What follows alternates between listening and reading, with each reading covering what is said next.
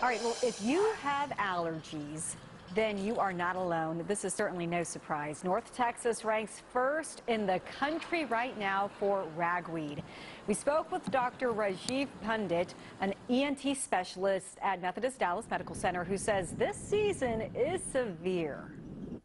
There are 17 varieties of ragweed, and one ragweed plant can produce 1 billion spores of pollen in a season. So that's a lot of pollen to go around, and it travels hundreds of miles over flat surfaces, such as Texas, just in East Texas, and in a moist environment. All right, so he says those allergic to ragweed should take an antihistamine, use a nasal spray and saline solution, and then change the air filter in your home. We'll be battling ragweed for about another month. Oh, great.